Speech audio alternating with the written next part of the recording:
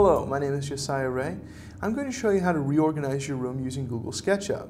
And this is a really kind of a fast way to move things around and see how things are going to fit in the new arrangement. And what I'm going to do for you is I'm going to sort of recreate the room I stayed in when I was in the college dorms. You can see the layout and how we might want to reorganize things so that they flow better. So, first thing to do is create the room. I'm going to draw a rectangle on the ground, and you can use measurements and all of that, but I'm just going to kind of rough it in here. And we'll pull it up for the height of the walls. And with the top face selected, we're just going to delete it. So we get the basic 4 walls and a floor. Now with my room, it had this other sort of outjet here for the bathroom area. And so it was about so big. And it came all the way up to the ceiling. So we'll just snap it up to the ceiling. Alright, so the basic structure of the walls is done. Now we're going to put my bed in there. And this was, it was about that big, and we'll bring it up, give it a little bit of height. To make this a single object, you can select one of the faces and right-click and say Select All Connected. And it will select all the faces that are connected to that face, so basically the whole object. Now we're going to go to Edit, Make Component, and we'll name this the bed. We'll say Create.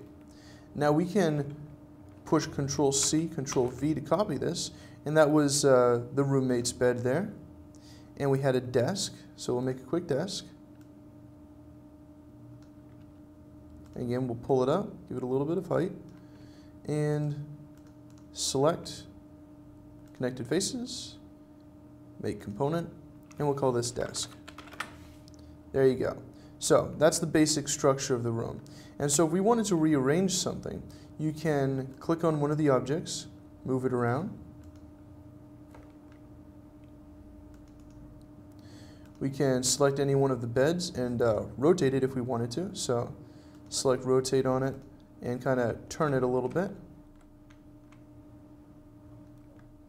Something like that. And move it into a new position. So if we wanted one of the beds down here, and we could also move that desk back to the corner where the bed came from. Something like that.